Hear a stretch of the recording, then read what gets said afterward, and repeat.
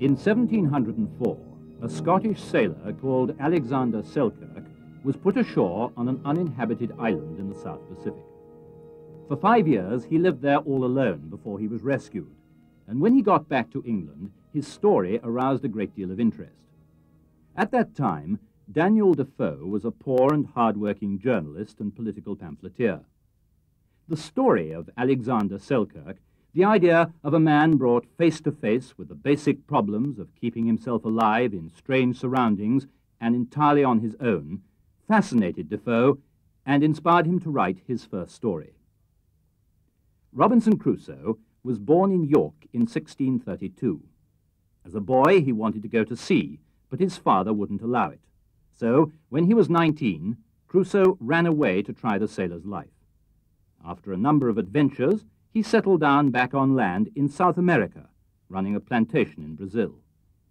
Some of his neighboring farmers had the idea of sending a ship across the Atlantic to West Africa to get Negro slaves to work on their farms. They asked Crusoe to make the journey for them. He agreed, and he set sail on the 1st of September, 1659. But after only a few days of the voyage, a great storm blew up and carried the ship northwards out of control into the area of the Caribbean.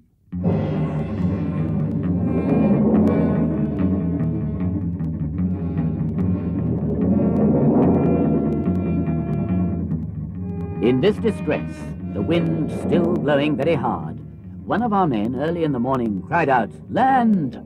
And we had no sooner ran out of the cabin to look out in hopes of seeing whereabouts in the world we were, but the ship struck upon a sand, and in a moment, her motion being so stopped, the sea broke over her in such a manner that we expected we should all have perished, and we were immediately driven into our close quarters to shelter us from the very foam and spray of the sea. It is not easy for anyone who has not been in the like condition to describe or conceive the consternation of men in such circumstances. We knew nothing where we were, or upon what land it was we were driven, whether an island or the main, whether inhabited or not inhabited. And as the rage of the wind was still great, though rather less than at first, we could not so much as hope to have the ship hold many minutes without breaking in pieces, unless the winds, by a kind of miracle, should turn immediately about. In a word, we sat looking one upon another, and expecting death every moment, and every man acting accordingly as preparing for another world, for there was little or nothing more for us to do in this. In this distress, the mate of our vessel lays hold of the boat, and with the help of the rest of the men they got her slung over the ship's side, and getting all into her, let go, and committed ourselves, being 11 in number, to God's mercy and the wild sea. For though the storm was abated considerably, yet the sea went dreadful high upon the shore. And now our case was very dismal indeed, for we all saw plainly that the sea went so high that the boat could not live, and that we should be inevitably drowned.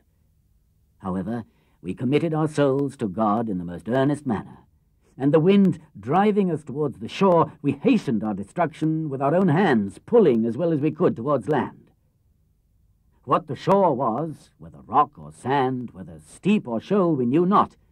The only hope that could rationally give us the least shadow of expectation was, if we might happen into some bay or gulf, or the mouth of some river, where by great chance we might have run our boat in, or got under the lee of the land, and perhaps made smooth water. But there was nothing of this appeared. But as we made nearer and nearer the shore, the land looked more frightful than the sea. After we had rowed, or rather driven, about 1.5 leagues as we reckoned it, a raging wave, mountain-like, came rolling astern of us, and plainly bade us expect the coup de grace. In a word, it took us with such a fury that it overset the boat at once, and separating us, as well from the boat as from one another, gave us not time hardly to say, "Oh God," for we were all swallowed up in a moment. Nothing can describe the confusion of thought which I felt when I sunk into the waters. For though I swam very well, yet I could not deliver myself from the wave so as to draw breath, till that wave, having driven me, or rather carried me, a vast way on towards the shore, and having spent itself, went back, and left me upon the land almost dry, but half dead with the water I took in. I had so much presence of mind, as well as breath left, that seeing myself nearer the mainland than I expected, I got upon my feet and endeavoured to make on towards the land as fast as I could before another wave should return and take me up again. But I soon found it was impossible to avoid it, for I saw the sea come after me as high as a great hill, and as furious as an enemy, which I had no means or strength to contend with. My business was to hold my breath and raise myself upon the water if I could, and so, by swimming to preserve my breath and piloting myself towards the shore, if possible, my greatest concern now being that the sea, as it would carry me a great way towards the shore when it came on, might not carry me back again with it when it gave back towards the sea. The wave that came upon me again buried me at once 20 or 30 feet deep in its own body, and I could feel myself carried with a mighty force and swiftness towards the shore a very great way. But I held my breath and assisted myself to swim still forward with all my might. I was ready to burst with holding my breath, when, as I felt myself rising up, so to my immediate relief, I found my head and hands shoot out above the surface of the water. And though it was not 2 seconds of time that I could keep myself so, yet it relieved me greatly, gave me breath and new courage. I was covered again with water a good while, but not so long but I held it out. And finding the water had spent itself and began to return, I struck forward against the return of the waves, and felt ground again with my feet. I stood still a few moments to recover breath, and till the water went from me, and then took to my heels and ran with what strength I had farther towards the shore. But neither would this deliver me from the fury of the sea, which came pouring in after me again, and twice more I was lifted up by the waves and carried forwards as before, the shore being very flat. I was now landed and safe on shore, and began to look up and thank God that my life was saved in a case wherein there was some minutes before scarce any room to hope. I walked about on the shore, lifting up my hands, and my whole being, as I may say, wrapped up in the contemplation of my deliverance, making 1,000 gestures and motions which I cannot describe, reflecting upon all my comrades that were drowned, and that there should not be one soul saved but myself. For, as for them, I never saw them afterwards, or any sign of them, except 3 of their hats, 1 cap, and 2 shoes that were not fellows.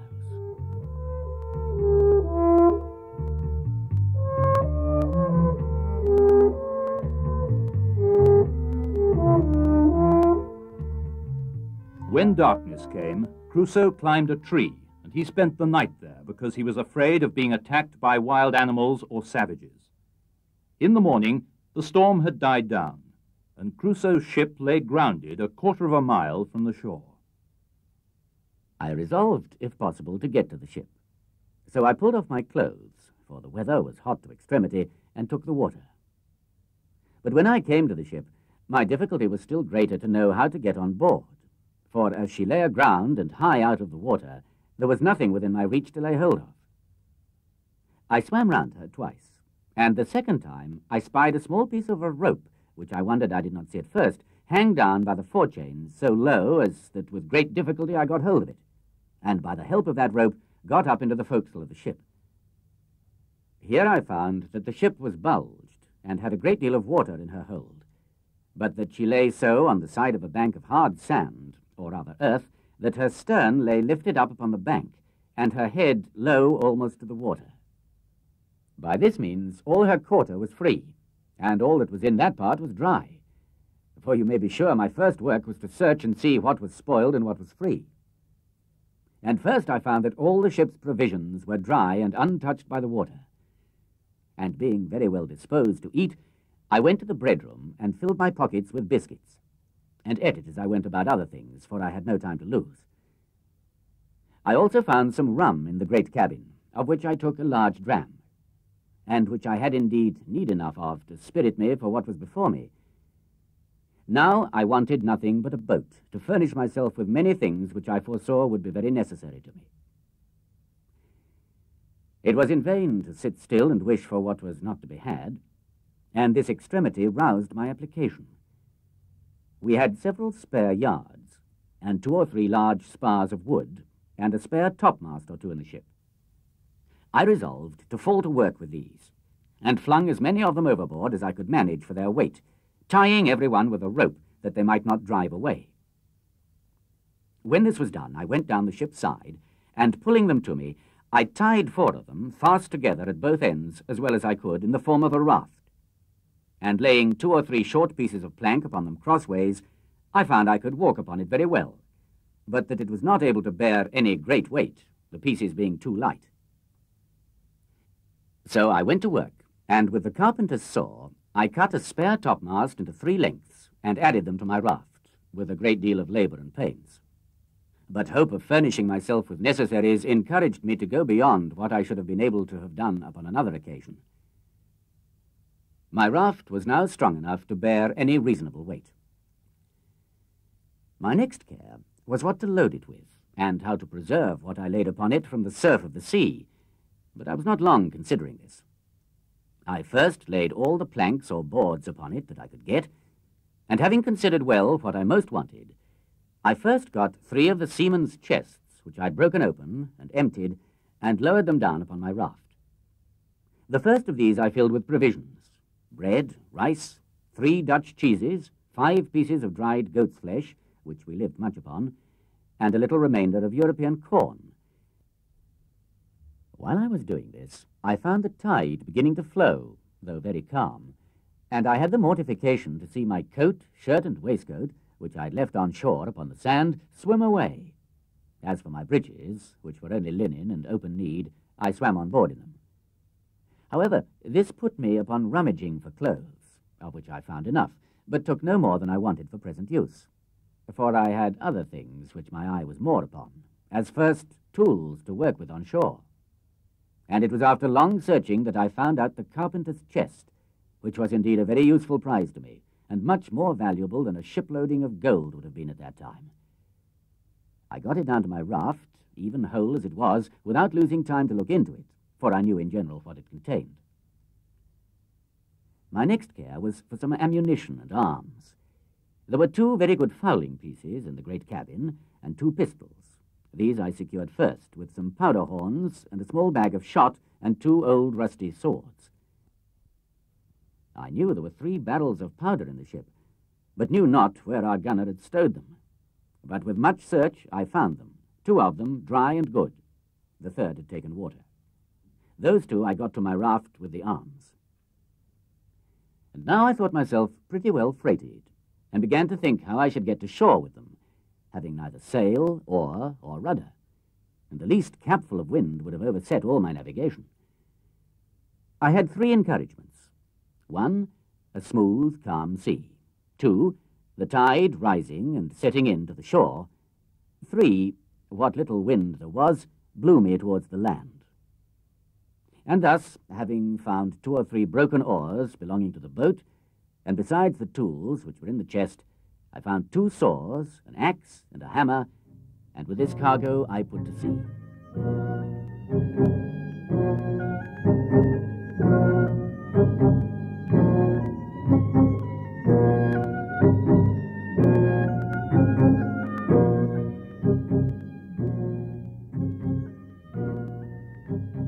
My next work was to view the country and seek a proper place for my habitation, and where to stow my goods to secure them from whatever might happen. Where I was, I yet knew not, whether on the continent or on an island, whether inhabited or not inhabited, whether in danger of wild beasts or not. There was a hill, not above a mile from me, which rose up very steep and high, and which seemed to overtop some other hills, which lay as in a ridge from it, northward. I took out one of the fowling pieces and one of the pistols and a horn of powder, and thus armed, I travelled for discovery up to the top of that hill, where, after I had with great labour and difficulty got to the top, I saw my fate, to my great affliction, that I was on an island environed every way with the sea, no land to be seen, except some rocks which lay a great way off, and 2 small islands less than this, which lay about 3 leagues to the west. I found also that the island I was in was barren, and, as I saw good reason to believe, uninhabited, except by wild beasts, of whom, however, I saw none. Yet I saw abundance of fowls, but knew not their kinds. Neither, when I killed them, could I tell what was fit for food and what was not. At my coming back, I shot at a great bird which I saw sitting upon a tree on the side of a great wood. I believe it was the first gun that had been fired there since the creation of the world. I had no sooner fired, but from all the parts of the wood there arose an innumerable number of fowls of many sorts, making a confused screaming, and crying every one according to his usual note, but not one of them of any kind that I knew. As for the creature I killed, I took it to be a kind of a hawk, its colour and beak resembling it, but it had no talons or claws more than common. Its flesh was carrion and fit for nothing. Contented with this discovery, I came back to my raft and fell to work to bring my cargo on shore, which took me up the rest of that day.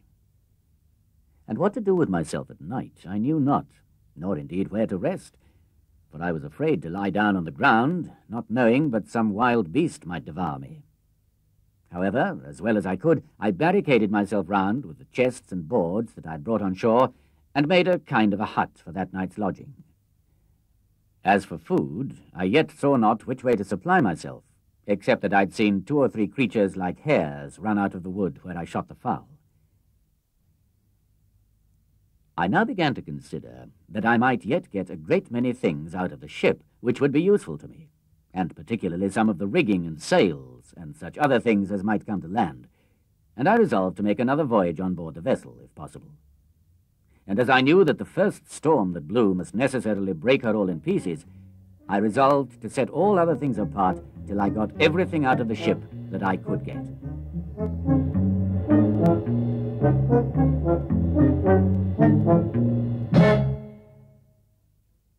Crusoe made a lot of trips to the ship and brought back many things: carpenter's stores, a grindstone, muskets, powder and shot, clothing and bedding, rigging, canvas, cables, barrels of rum and a barrel of flour, and even some bags of coins.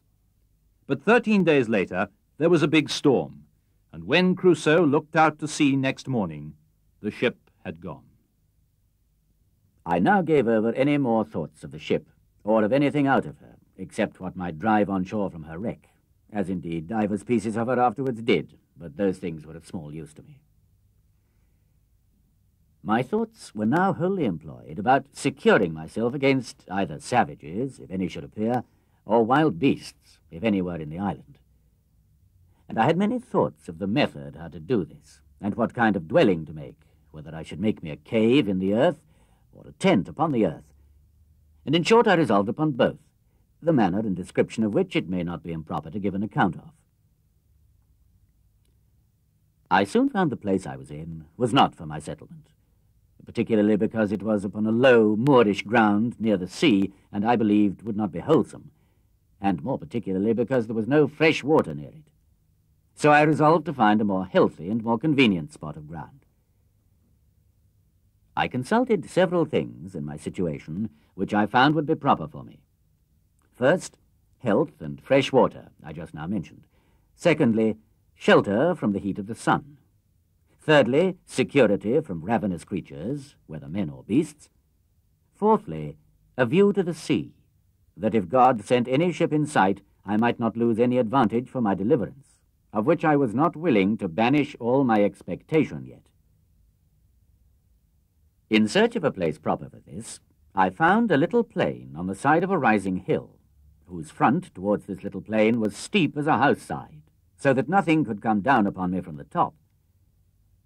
On the side of this rock there was a hollow place, worn a little way in, like the entrance or door of a cave, but there was not really any cave or way into the rock at all. On the flat of the green, just before this hollow place, I resolved to pitch my tent. This plain was not above 100 yards broad, and about twice as long, and lay like a green before my door, and at the end of it descended irregularly every way down into the low grounds by the seaside. Before I set up my tent, I drew a half circle before the hollow place, which took in about 10 yards in its semi-diameter from the rock. In this half circle, I pitched 2 rows of strong stakes, driving them into the ground till they stood very firm, like piles, the biggest end being out of the ground about 5 feet and a half and sharpened on the top. The 2 rows did not stand above 6 inches from one another. Then I took the pieces of cable which I had cut in the ship and laid them in rows, one upon another, within the circle, between these 2 rows of stakes, up to the top, placing other stakes in the inside leaning against them, about 2 feet and a half high, like a spur to a post. And this fence was so strong that neither man or beast could get into it or over it. The entrance into this place I made to be not by a door, but by a short ladder to go over the top, which ladder, when I was in, I lifted over after me. And so I was completely fenced in and fortified, as I thought, from all the world, and consequently slept secure in the night, which otherwise I could not have done, though, as it appeared afterward, there was no need of all this caution from the enemies that I apprehended danger from. Into this fence or fortress, with infinite labour, I carried all my riches, all my provisions, ammunition, and stores, and I made me a large tent, which, to preserve me from the rains that in one part of the year are very violent there, I made double, one smaller tent within and one larger tent above it, and covered the uppermost with a large tarpaulin, which I had saved among the sails. And now I lay no more for a while in the bed which I had brought on shore, but in a hammock, which was indeed a very good one, and belonged to the mate of the ship. Into this tent I brought all my provisions, and everything that would spoil by the wet. And having thus enclosed all my goods, I made up the entrance, which till now I had left open, and so passed and repassed, as I said, by a short ladder. When I had done this, I began to work my way into the rock, and bringing all the earth and stones that I dug out through my tent, I laid them up within my fence in the nature of a terrace, so that it raised the ground within about 1.5 feet. And thus I made me a cave just behind my tent, which served me like a cellar to my house.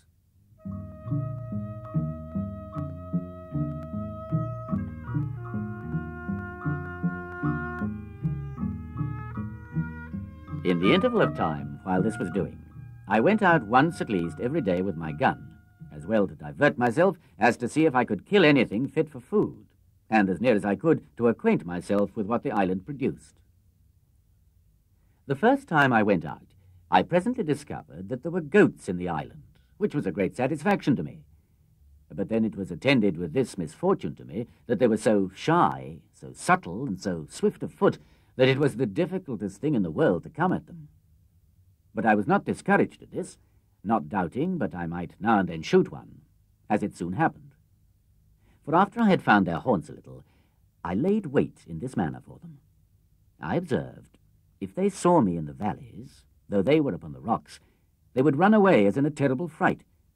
But if they were feeding in the valleys, and I was upon the rocks, they took no notice of me. From whence I concluded that, by the position of their optics, their sight was so directed downward that they did not readily see objects that were above them. So afterward I took this method. I always climbed the rocks first to get above them, and then had frequently a fair mark. The first shot I made among these creatures, I killed a she-goat, which had a little kid by her which she gave suck to, which grieved me heartily. But when the old one fell, the kid stood stock still by her till I came up and took her up. And not only so, but when I carried the old one with me upon my shoulders, the kid followed me quite to my enclosure, upon which I laid down the dam and took the kid in my arms, and carried it over in hopes to have bred it up tame. But it would not eat, so I was forced to kill it and eat it myself. These two supplied me with flesh a great while, for I ate sparingly and saved my provisions, my bread especially, as much as possibly I could. After I'd been there about 10 or 12 days, it came into my thoughts that I should lose my reckoning of time for want of books and pen and ink, and should even forget the Sabbath days from the working days. But to prevent this, I cut it with my knife upon a large post in capital letters, and making it into a great cross, I set it upon the shore where I first landed, to say, I came on shore here on the 30th of September, 1659. Upon the sides of this square post I cut every day a notch with my knife, and every 7th notch was as long again as the rest, and every 1st day of the month as long again as that long one. And thus I kept my calendar of weekly, monthly, and yearly reckoning of time. Among the many things which I brought out of the ship, I got several things of less value, but not all less useful to me, which I omitted setting down before, as in particular pens, ink, and paper, several parcels in the captain's, mates', gunners', and carpenter's keeping, 3 or 4 compasses, some mathematical instruments, dials, perspectives, charts, and books of navigation, all which I huddled together whether I might want them or no. Also I found 3 very good Bibles, which came to me in my cargo from England, and which I'd packed up among my things. Some Portuguese books also, and among them 2 or 3 Popish prayer books, and several other books, all which I carefully secured. And I must not forget that we had in the ship a dog and 2 cats, for I carried both the cats with me. And as for the dog, he jumped out of the ship of himself and swam on shore to me the day after I went on shore with my first cargo, and was a trusty servant to me many years. I wanted nothing that he could fetch me, nor any company that he could make up to me. I only wanted to have him talk to me, but that would not do. As I observed before, I found pen, ink, and paper, and I husbanded them to the utmost. And I shall show that while my ink lasted, I kept things very exact. But after that was gone, I could not, for I could not make any ink by any means that I could devise. And this put me in mind that I wanted many things, notwithstanding all that I had amassed together, and of these this of ink was one, as also spade, pickaxe, and shovel, to dig or remove the earth, needles, pins, and thread. As for linen, I soon learned to want that without much difficulty. This want of tools made every work I did go on heavily, and it was near a whole year before I had entirely finished my little pale or surrounded habitation. The piles or stakes, which were as heavy as I could well lift, were a long time in cutting and preparing in the woods, and more by far in bringing home. But what need I have been concerned at the tediousness of anything I had to do, seeing I had time enough to do it in? Nor had I any other employment, if that had been over, at least that I could foresee, except the ranging the island to seek for food, which I did more or less every day. I now began to consider seriously my condition, and the circumstance I was reduced to. And I drew up the state of my affairs in writing, not so much to leave them to any that were to come after me, for I was like to have but few heirs, as to deliver my thoughts from daily poring upon them and afflicting my mind. And as my reason began now to master my despondency, I began to comfort myself as well as I could, and to set the good against the evil, that I might have something to distinguish my case from worse. And I stated it, very impartially, like debtor and creditor, the comforts I enjoyed against the miseries I suffered. Thus, evil. I am cast upon a horrible, desolate island, void of all hope of recovery. Good, but I am alive, and not drowned, as all my ship's company was. Evil, I am divided from mankind, a solitaire, one banished from human society. Good, but I am not starved, and perishing on a barren place, affording no sustenance. Evil, I have no clothes to cover me. Good, but I am in a hot climate, where if I had clothes I could hardly wear them. Evil, I am without any defence or means to resist any violence of man or beast. Good, but I am cast on an island where I see no wild beasts to hurt me, as I saw on the coast of Africa. And what if I'd been shipwrecked there? Evil, I have no soul to speak to or to relieve me. Good, but God wonderfully sent the ship in near enough to the shore that I have gotten out so many necessary things as will either supply my wants or enable me to supply myself, even as long as I live.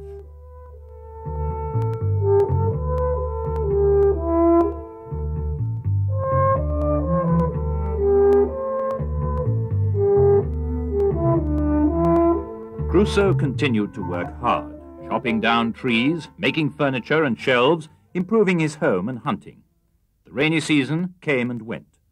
For more than a week the next summer, he lay very ill with a fever, but gradually he recovered.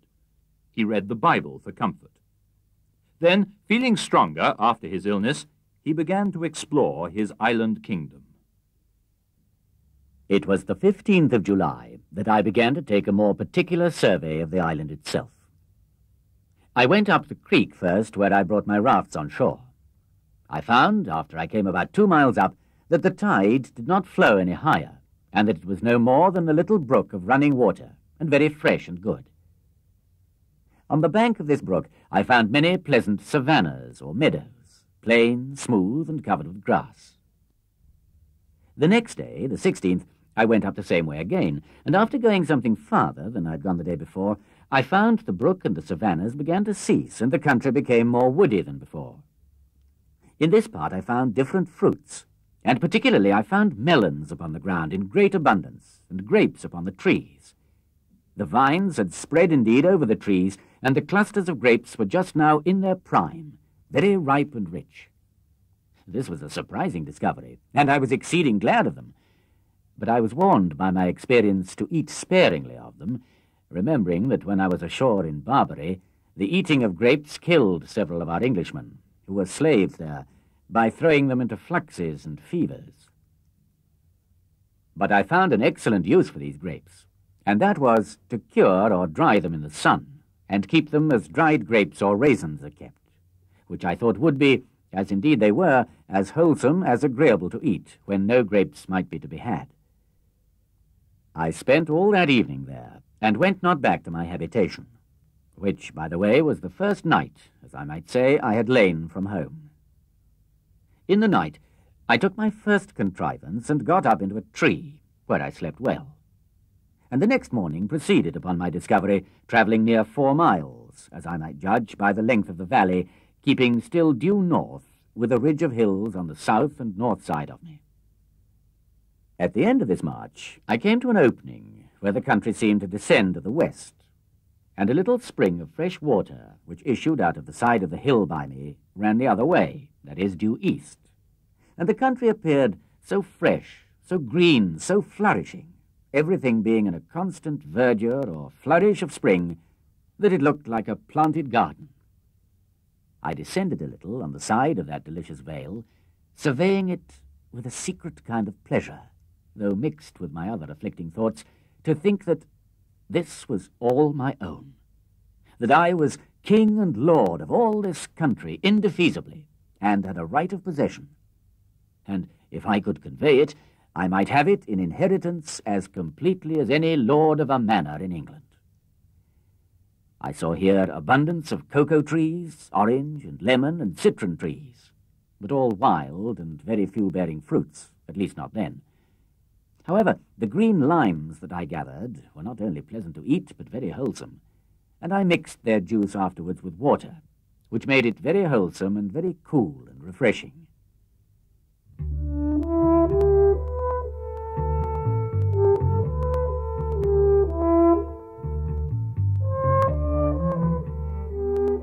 Robinson Crusoe made another home here, which he called his country house. He planted crops, barley and rice. He caught a parrot, which he called Poll, and taught it to say his name. He had now started the 2nd year of his stay on the island, and he began to explore it more thoroughly.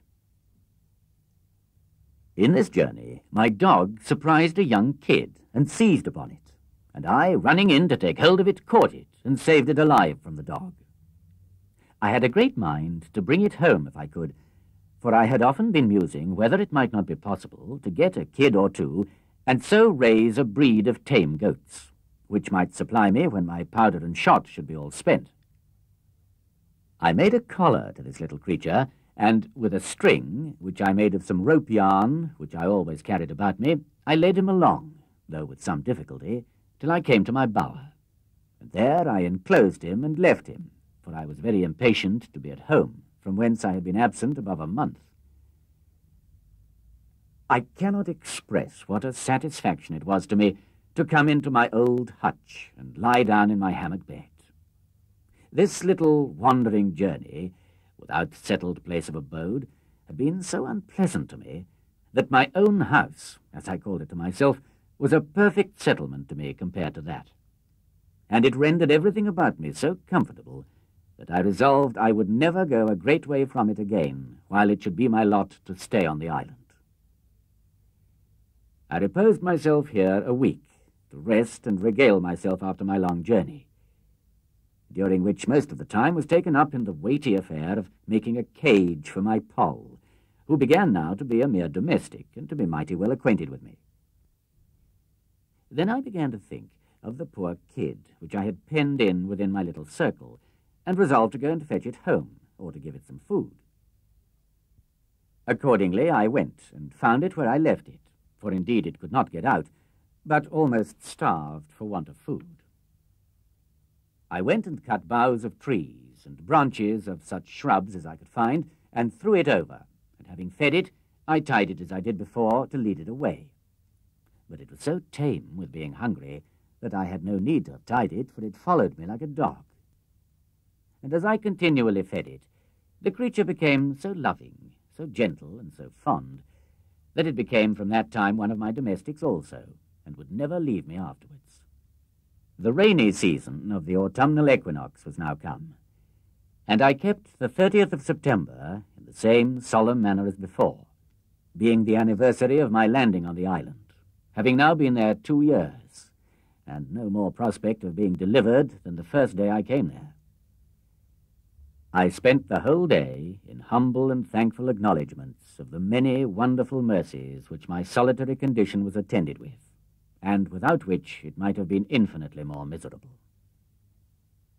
It was now that I began sensibly to feel how much more happy this life I now led was, with all its miserable circumstances, than the wicked, cursed, abominable life I led all the past part of my days. And now I changed both my sorrows and my joys. My very desires altered, my affections changed their gusts, and my delights were perfectly new from what they were at my first coming, or indeed for the 2 years past.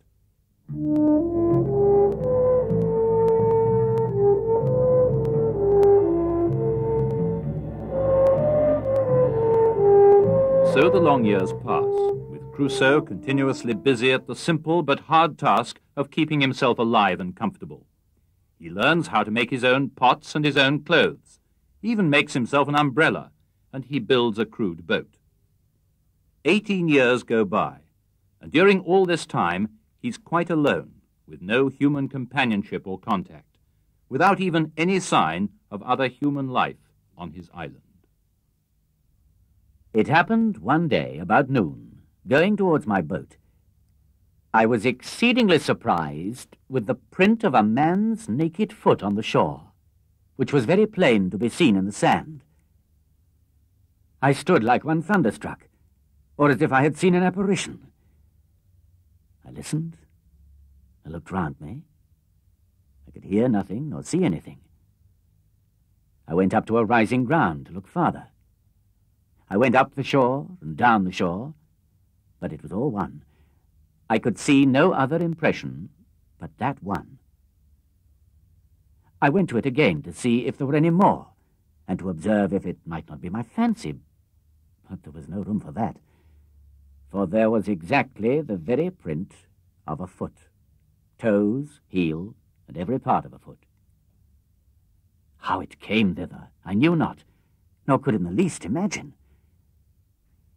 But after innumerable fluttering thoughts, like a man perfectly confused and out of myself, I came home to my fortification, not feeling, as we say, the ground I went on, but terrified to the last degree, looking behind me at every 2 or 3 steps, mistaking every bush and tree, and fancying every stump at a distance to be a man.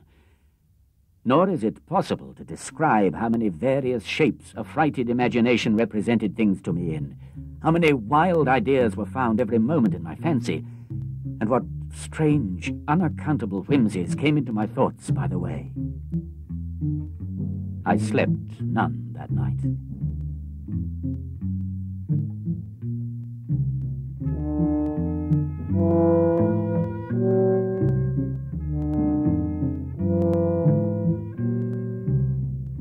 Terrified, Crusoe spent many weeks strengthening the defenses of his home.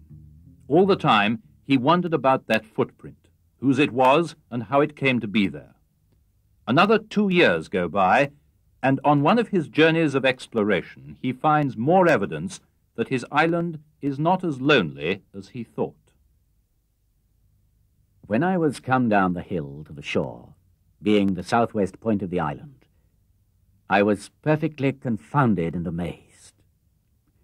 Nor is it possible for me to express the horror of my mind at seeing the shore spread with skulls, hands, feet, and other bones of human bodies. And particularly, I observed a place where there had been a fire made, and a circle dug in the earth like a cockpit, where it is supposed the savage wretches had sat down to their inhuman feastings upon the bodies of their fellow creatures.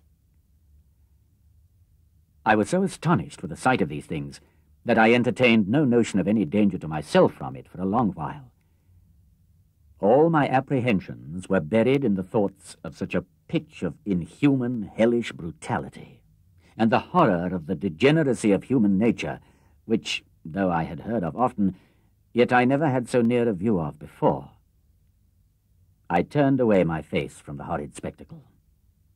In short, I got me up the hill again with all the speed I could, and walked on towards my own habitation. When I came a little out of that part of the island, I stood still a while, as amazed.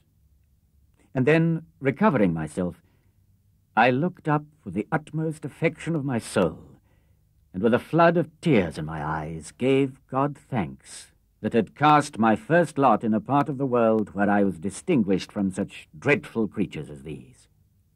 In this frame of thankfulness, I went home to my castle, and began to be much easier now as to the safety of my circumstances than ever I was before. For I observed that these wretches never came to this island in search of what they could get, perhaps not seeking, not wanting, or not expecting anything here, and having often, no doubt, been up in the covered, woody part of it without finding anything to their purpose. Yet I entertained such an abhorrence of the savage wretches that I've been speaking of, and of the wretched, inhuman custom of their devouring and eating one another up, that I continued pensive and sad, and continued close within my own circle for almost 2 years after this. For the aversion which nature gave me to these hellish wretches was such that I was fearful of seeing them as of seeing the devil himself.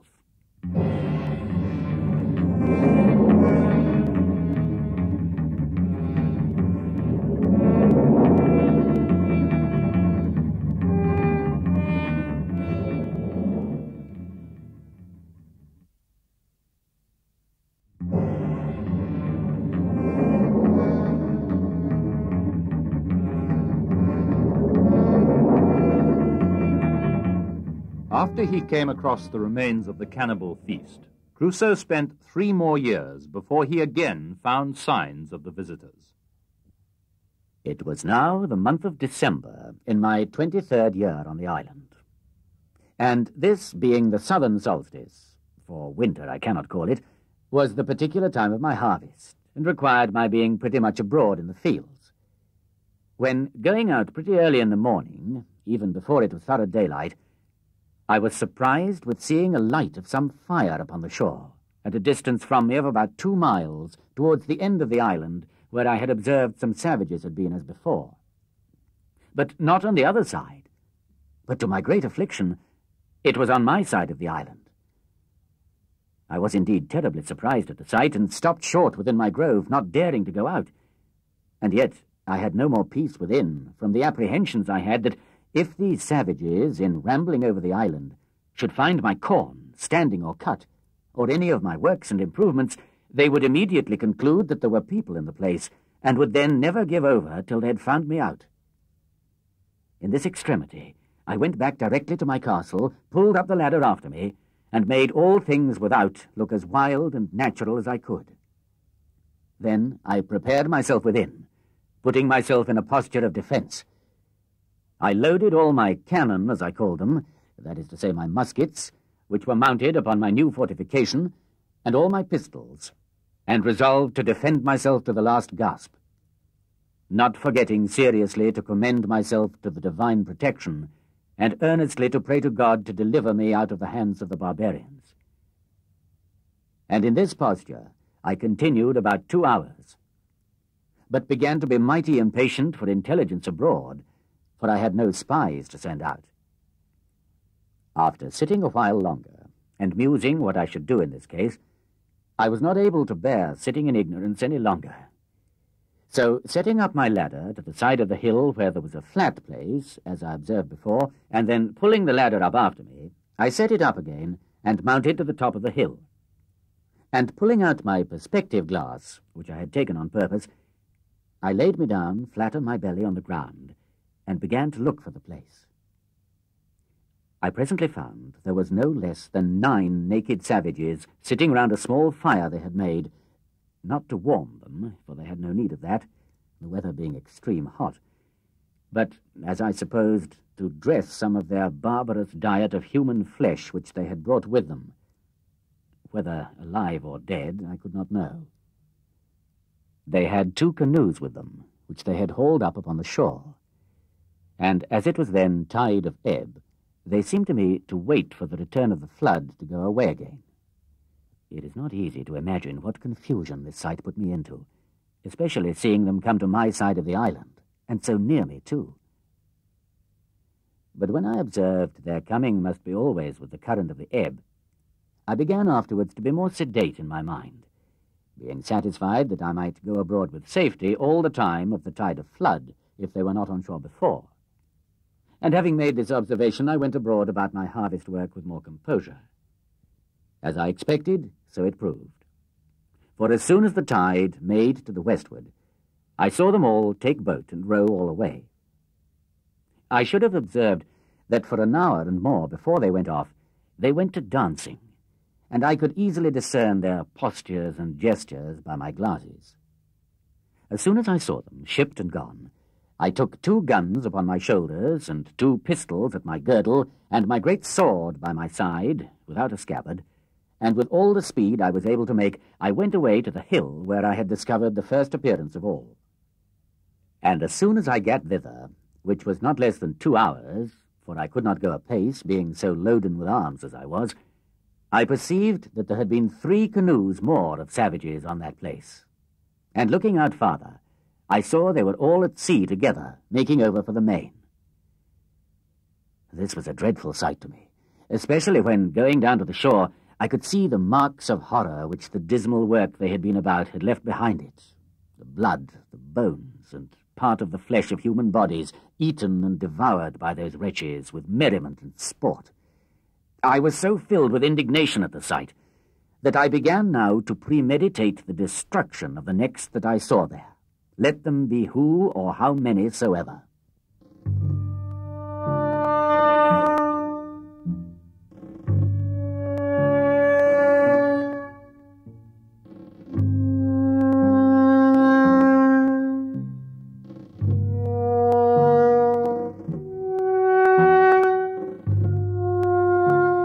Many more months go by before Crusoe's next encounter with the cannibals, and this time it was a much closer one.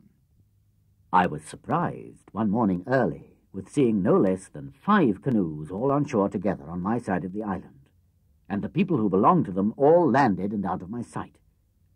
The number of them broke all my measures, for, seeing so many, and knowing that they always came 4 or 6 or sometimes more in a boat, I could not tell what to think of it, or how to take my measures to attack 20 or 30 men single-handed. So I lay still in my castle, perplexed and discomfited. However, I put myself into all the same postures for an attack that I had formerly provided, and was just ready for action if anything had presented. Having waited a good while, listening to hear if they made any noise, at length, being very impatient, I set my guns at the foot of my ladder and clambered up to the top of the hill by my 2 stages as usual. Standing so, however, that my head did not appear above the hill, so that they could not perceive me by any means. Here I observed, by the help of my perspective glass, that they were no less than 30 in number, that they had a fire kindled, that they had had meat dressed. How they cooked it, that I knew not, or what it was. But they were all dancing in I know not how many barbarous gestures and figures, their own way round the fire. While I was thus looking on them, I perceived by my perspective 2 miserable wretches dragged from the boats, where it seems they were laid by, and were now brought out for the slaughter. I perceived one of them immediately fell, being knocked down, I suppose, with a club or wooden sword, for that was their way, and 2 or 3 others were at work immediately, cutting him open for their cookery, while the other victim was left standing by himself till they should be ready for him. In that very moment, this poor wretch, seeing himself a little at liberty, nature inspired him with hopes of life, and he started away from them and ran with incredible swiftness along the sands directly towards me. I mean towards that part of the coast where my habitation was. I was dreadfully frighted, that I must acknowledge, when I perceived him to run my way, and especially when, as I thought, I saw him pursued by the whole body. However, I kept my station, and my spirits began to recover when I found that there was not above 3 men that followed him. And still more was I encouraged when I found that he outstripped them exceedingly in running and gained ground of them, so that if he could but hold it for half an hour, I saw easily he would fairly get away from them all. There was between them and my castle the creek, and this I saw plainly he must necessarily swim over, or the poor wretch would be taken there. But when the savage, escaping, came thither, he made nothing of it, though the tide was then up, but plunging in, swam through in about 30 strokes or thereabouts, landed, and ran on with exceeding strength and swiftness. When the 3 persons came to the creek, I found that 2 of them could swim, but the 3rd could not, and that, standing on the other side, he looked at the other, but went no further, and soon after went softly back, which, as it happed, was very well for him in the main. I observed that the 2 who swam were yet more than twice as long swimming over the creek as the fellow was that fled from them.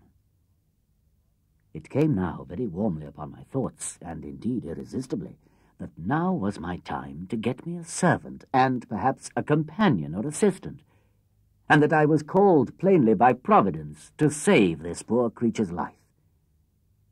I immediately ran down the ladders with all possible expedition, fetched my 2 guns, for they were both but at the foot of the ladders, as I observed above, and getting up again with the same haste to the top of the hill, I crossed towards the sea, and having a very short cut and all downhill, clapped myself in the way between the pursuers and the pursued, hallooing aloud to him that fled, who, looking back, was at first perhaps as much frighted at me as at them, but I beckoned with my hand to him to come back, and in the meantime I slowly advanced towards the 2 that followed.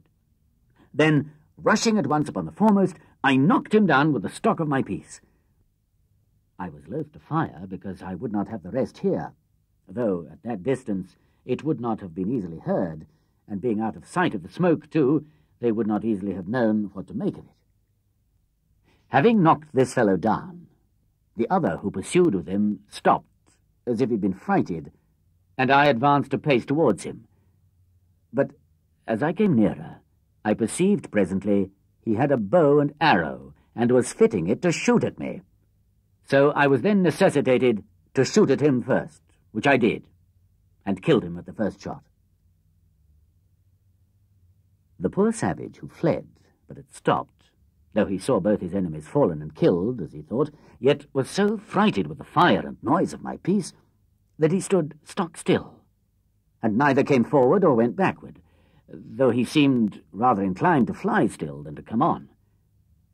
I hallooed again to him, and made signs to come forward, which he easily understood, and came a little way, then stopped again, and then a little further, and stopped again.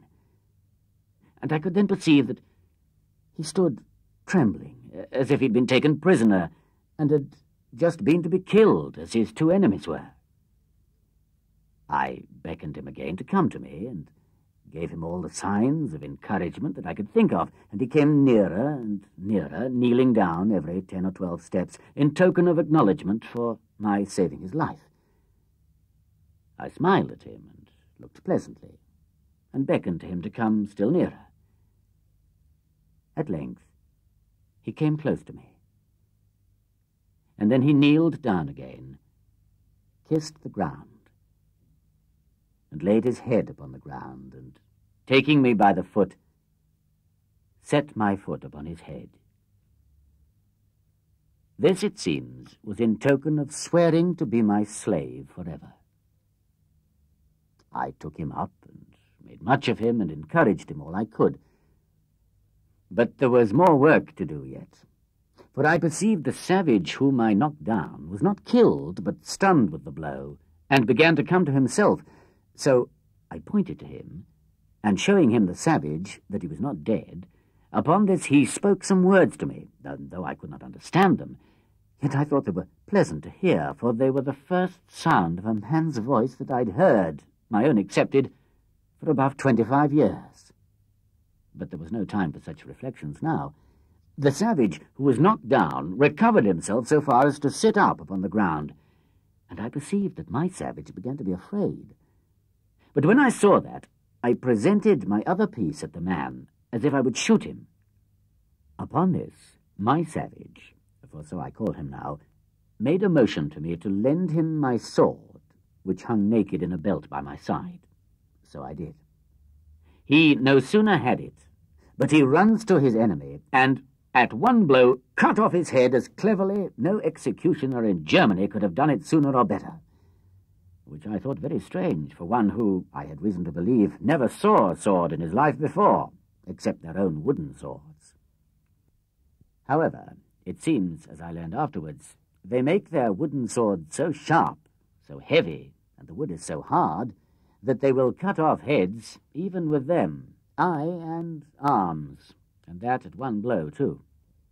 When he had done this, he comes laughing to me in sign of triumph, and brought me the sword again, and with abundance of gestures, which I did not understand, laid it down with the head of the savage that he had killed just before me. But that which astonished him most was to know how I had killed the other Indian so far off. So, pointing to him, he made signs to me to let him go to him. So I bade him go, as well as I could. When he came to him, he stood like one amazed, looking at him, turned him first on one side, then on t'other, looked at the wound the bullet had made, which it seems was just in his breast, where it had made a hole, and no great quantity of blood had followed, but he had bled inwardly, for he was quite dead. He took up his bow and arrows and came back. So I turned to go away and beckoned to him to follow me, making signs to him that more might come after them. Upon this he signed to me that he should bury them with sand, that they might not be seen by the rest if they followed, and so I made signs again to him to do so. He fell to work, and in an instant he had scraped a hole in the sand with his hands big enough to bury the first in, and then dragged him into it, and covered him, and did so also by the other. I believe he had buried them both in a quarter of an hour. Then, calling him away, I carried him not to my castle, but quite away to my cave on the farther part of the island. Here I gave him bread and a bunch of raisins to eat, and a draught of water, which I found he was indeed in great distress for by his running. And having refreshed him, I made signs for him to go lie down and sleep, pointing to a place where I had laid a great parcel of rice straw and a blanket upon it, which I used to sleep upon myself sometimes. So the poor creature laid down and went to sleep. He was a comely, handsome fellow, perfectly well made, with straight, strong limbs, not too large, tall and well-shaped, and, as I reckon, about 26 years of age. He had a very good countenance, not a fierce and surly aspect, but seemed to have something very manly in his face. After he had slumbered, rather than slept, about half an hour, he waked again and comes out of the cave to me, for I had been milking my goats, which I had in the enclosure just by. When he espied me, he came running to me, laying himself down again upon the ground with all the possible signs of an humble, thankful disposition, making a many antic gestures to show it. At last he lays his head flat upon the ground, close to my foot, and sets my other foot upon his head, as he had done before, and after this made all the signs to me of subjection, servitude, and submission imaginable, to let me know how he would serve me as long as he lived. I understood him in many things, and let him know I was very well pleased with him. In a little time I began to speak to him, and teach him to speak to me. And first, I made him know his name should be Friday, which was the day I saved his life. I called him so for the memory of the time.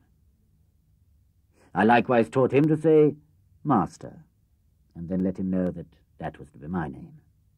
I likewise taught him to say yes and no, and to know the meaning of them.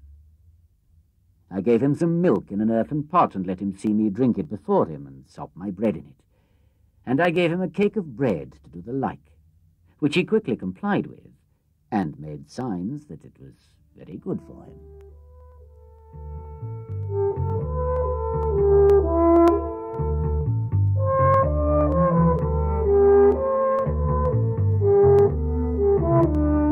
I was greatly delighted with my new companion, and made it my business to teach him everything that was proper to make him useful, handy, and helpful, but especially to make him speak and understand me when I spake.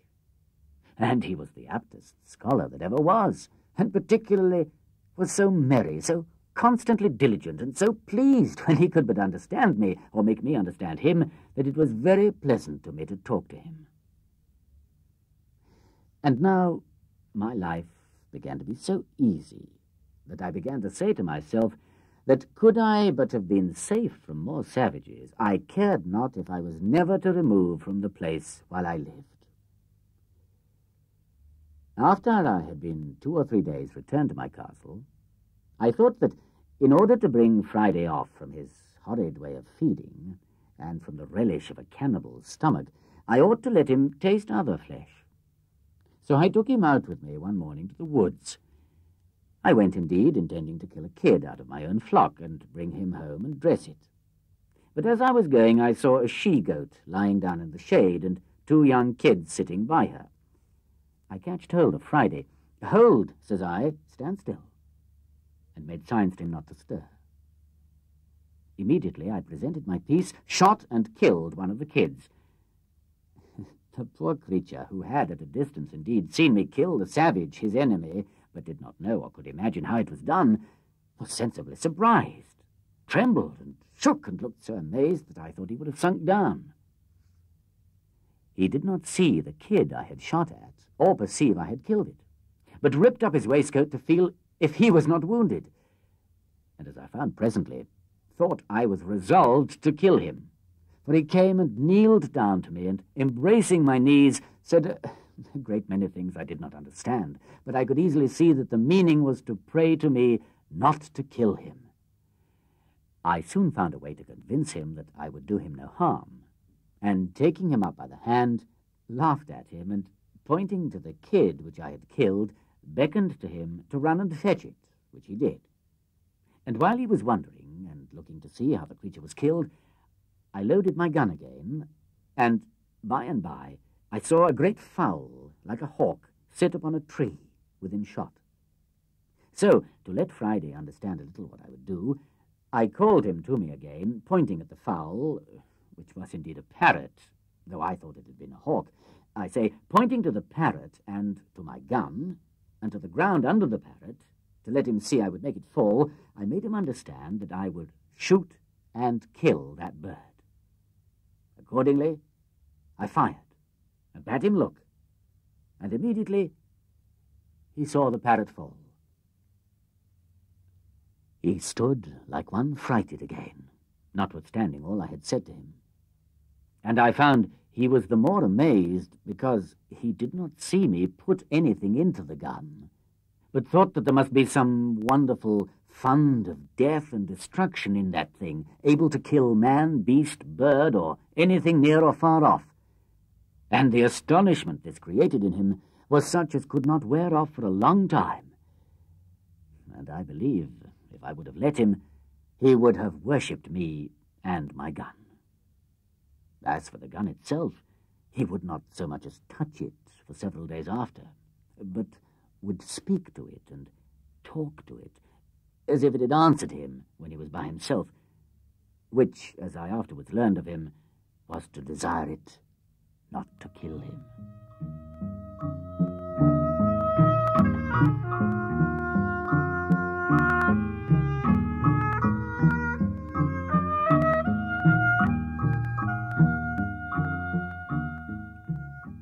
This was the pleasantest year of all the life I led in this place. Friday began to talk pretty well, and understand the names of almost everything I had occasion to call for, and of every place I had to send him to, and talk a great deal to me. So that, in short, I began now to have some use for my tongue again, which indeed I had very little occasion for before, that is to say, about speech. Besides the pleasure of talking to him, I had a singular satisfaction in the fellow himself. His simple, unfeigned honesty appeared to me more and more every day, and I began really to love the creature. And on his side, I believe, he loved me more than it was possible for him ever to love anything before. I had a mind once to try if he had any hankering inclination to his own country again, and having learned him English so well that he could answer me almost any questions, I asked him whether the nation that he belonged to never conquered in battle, at which he smiled and said, "Yes, we always fight the better." That is, he meant, always get the better in fight. And so we began the following discourse. "You always fight the better," said I. "How came you to be taken prisoner then, Friday?" "My nation beat much for all that." "How beat? If your nation beat them, how came you to be taken?" "They more many than my nation in the place where me was. They take 1, 2, 3, and me. My nation overbeat them in the yonder place where me no was. There my nation take 1, 2, great 1,000. "But why did not your side recover you from the hands of your enemies then?" "Oh, they run 1, 2, 3, and me, and make go in the canoe. My nation have no canoe that time." "Well, Friday, and what does your nation do with the men they take? Do they carry them away and eat them as these did?" "Oh, yes, my nation eat mans too, eat all up." "Where do they carry them?" "Go to other place where they think." "Do they come hither?" "Oh, yes, they come hither, come other else place." "Have you been here with them?" "Yes, I've been here."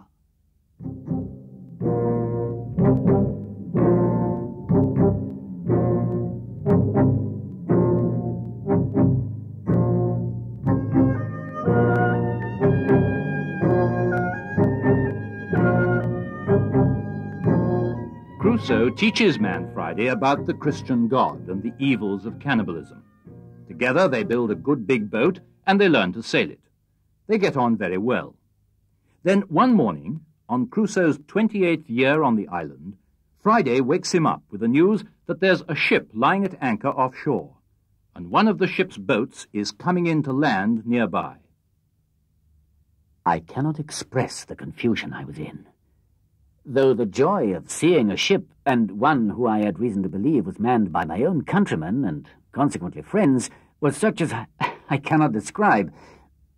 But yet I had some secret doubts hung about me. I cannot tell from whence they came, bidding me keep upon my guard. In the first place, it occurred to me to consider what business an English ship could have in that part of the world, since it was not the way to or from any part of the world where the English had any traffic, and I knew there had been no storms to drive them in there as in distress, and that if they were English really, It was most probable that they were here upon no good design, and that I had better continue as I was than fall into the hands of thieves and murderers. I had not kept myself long in this posture, but I saw the boat draw near upon the shore, as if they looked for a creek to thrust in at for the convenience of landing. However, as they did not come quite far enough, they did not see the little inlet where I formerly landed my rafts, but run their boat on shore upon the beach at about half a mile from me, which was very happy for me, for otherwise they would have landed, just as I may say, at my door, and would soon have beaten me out of my castle and perhaps have plundered me of all I had. When they were on shore, I was fully satisfied that they were Englishmen, at least most of them. One or two I thought were Dutch, but it did not prove so. There were in all 11 men, whereof 3 of them I found were unarmed, and as I thought, bound. And when the first 4 or 5 of them were jumped on shore, they took those 3 out of the boat as prisoners. One of the 3 I could perceive using the most passionate gestures of entreaty, affliction, and despair, even to a kind of extravagance. And the other 2 I could perceive lifted up their hands sometimes and appeared concerned indeed, but not to such a degree as the first. I was perfectly confounded at the sight, and knew not what the meaning of it should be. Friday called out to me in English as well as he could, "Oh, master, you see Englishmans eat prisoner as well as savage mans." "Why," says I, "Friday, do you think they are going to eat them then?" "Oh, yes," says Friday, "they will eat them." "No, no," says I, "Friday, I am afraid they will murder them indeed, but you may be sure they will not eat them."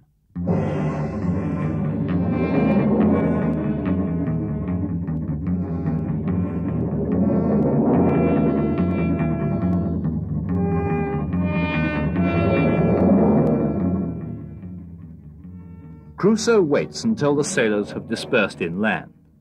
The 3 prisoners are left huddled unhappily by the beach. I came as near them undiscovered as I could, and then before any of them saw me, I called aloud to them in Spanish, "What are ye, gentlemen?" They started up at the noise, but were 10 times more confounded when they saw me and the uncouth figure that I made. They made no answer at all, but I thought I perceived them just going to fly from me when I spoke to them in English. "Gentlemen," said I, "do not be surprised at me. Perhaps you may have a friend near you when you did not expect it." "He must be sent directly from heaven, then," said one of them very gravely to me, and pulling off his hat at the same time to me, "for our condition is past the help of man." "All help is from heaven, sir," said I. "But can you put a stranger in the way how to help you? For you seem to me to be in some great distress. I saw you when you landed, and when you seemed to make applications to the brutes that came with you, I saw one of them lift up his sword to kill you." The poor man, with tears running down his face and trembling, looking like one astonished, returned, "Am I talking to God or man? Is it a real man or an angel?" "Be in no fear about that, sir," said I. "If God had sent an angel to relieve you, he would have come better clothed and armed after another manner than you see me in. Pray lay aside your fears.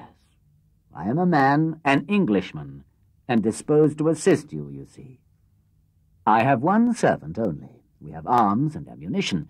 Tell us freely, can we serve you? What is your case?" "Our case," said he, "our case, sir, is too long to tell you while our murderers are so near. But in short, sir, I was commander of that ship. My men have mutinied against me. They've been hardly prevailed on not to murder me.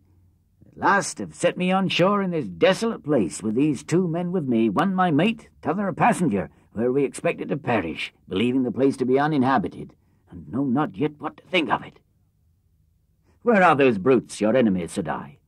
"Do you know where they've gone?" "Ah, there they lie, sir," said he, pointing to a thicket of trees. "My heart trembles for fear they've seen us and heard you speak. If they have, they will certainly murder us all." "Have they any firearms?" said I. He answered they had only 2 pieces, and one which they left in the boat. "Well then," said I, "leave the rest to me. I see they are all asleep. It is an easy thing to kill them all. But shall we rather take them prisoners?" He told me there were 2 desperate villains among them that it was scarce safe to show any mercy to. But if they were secured, he believed all the rest would return to their duty. I asked him which they were. He told me he could not at that distance describe them, but he would obey my orders in anything I would direct. "Well," said I, "let us retreat out of their view or hearing, lest they awake, and we will resolve further." So they willingly went back with me till the woods covered us from them.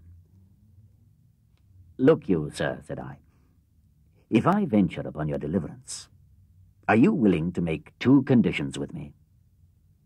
He anticipated my proposals by telling me that both he and the ship, if recovered, would be wholly directed and commanded by me in everything. And if the ship was not recovered, he would live and die with me in what part of the world soever I would send him, and the 2 other men said the same. "Well," says I, "my conditions are but 2. One, that while you stay on this island with me, you will not pretend to any authority here. And if I put arms into your hands, you will, upon all occasions, give them up to me, and do no prejudice to me or mine upon this island, and in the meantime be governed by my orders. 2, that if the ship is or may be recovered, you will carry me and my man to England, passage free." He gave me all the assurances that the invention and faith of man could devise, that he would comply with these most reasonable demands, and besides would owe his life to me, and acknowledge it upon all occasions as long as he lived. "Well then," says I, "here are 3 muskets for you, with powder and ball. Tell me next what you think is proper to be done." He showed all the testimony of his gratitude that he was able, but offered to be wholly guided by me. I told him I thought it was hard venturing anything, but the best method I could think of was to fire upon them at once as they lay. And if any was not killed at the first volley and offered to submit, we might save them, and so put it wholly upon God's providence to direct the shot.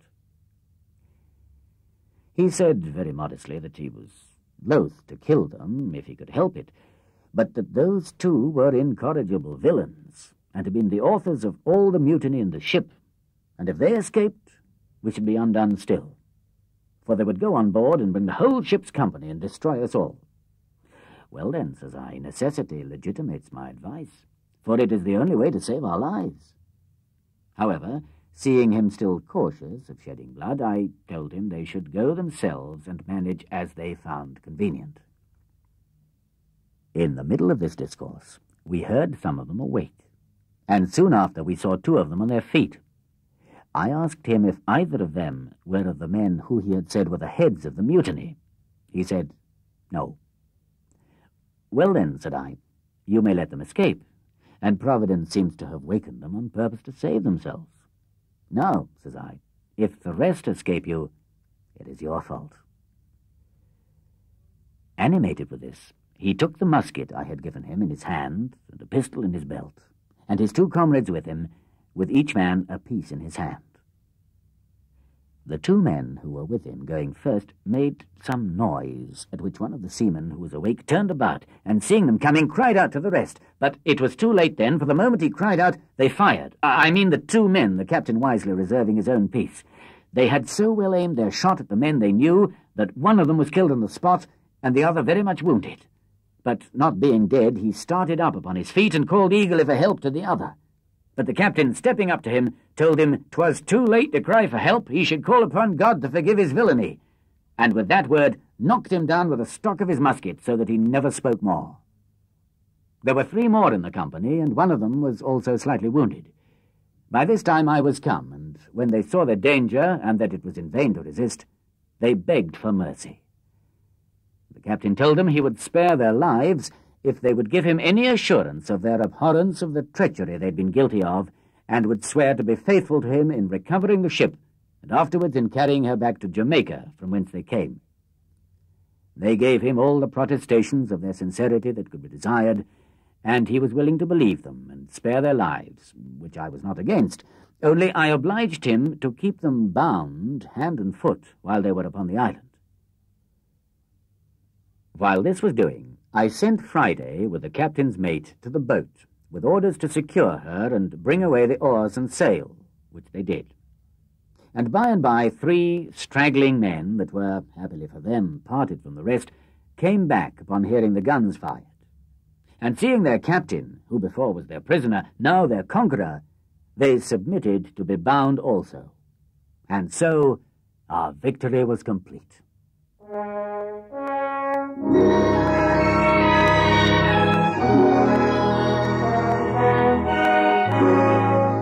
Crusoe's victorious party recapture the ship and suppress the mutiny. The leader of the mutineers is shot dead in the fight, and his 5 chief supporters are taken prisoner. They believe that Robinson Crusoe is the governor of the island, with a considerable force of men at his command. Being all met, and the captain with me, I caused the men to be brought before me, and I told them I had had a full account of their villainous behaviour to the captain, and how they had run away with the ship, and were preparing to commit farther robberies, but that Providence had ensnared them in their own ways, and that they were fallen into the pit which they had digged for others. I let them know that, by my direction, the ship had been seized, that she lay now in the road, and they might see by and by that their new captain had received the reward of his villainy, for that they might see him hanging at the yardarm. That as to them, I wanted to know what they had to say why I should not execute them as pirates, taken in the fact, as by my commission they could not doubt I had authority to do. One of them answered in the name of the rest that they had nothing to say but this, that when they were taken the captain promised them their lives, and they humbly implored my mercy. But I told them I knew not what mercy to show them. But as for myself, I had resolved to quit the island, and had taken passage with the captain to go for England. And as for the captain, he could not carry them to England other than as prisoners in irons, to be tried for mutiny and running away with a ship, the consequence of which they must needs know would be the gallows, so that I could not tell which was best for them, unless they had a mind to take their fate in the island. If they desired that, I did not care, as I had liberty to leave it. I had some inclination to give them their lives, if they thought they could shift on shore. They seemed very thankful for it, said they would much rather venture to stay there than to be carried to England to be hanged. So I left it on that issue. I accordingly set them at liberty, and bade them retire into the woods to the place whence they came. And I would leave them some firearms, some ammunition, and some directions how they should live very well if they thought fit.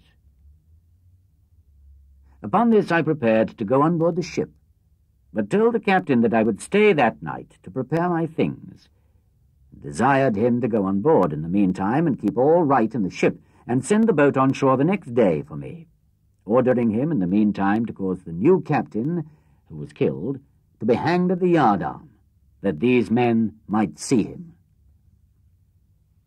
When the captain was gone, I sent for the men up to me to my apartment, and entered seriously into discourse with them of their circumstances.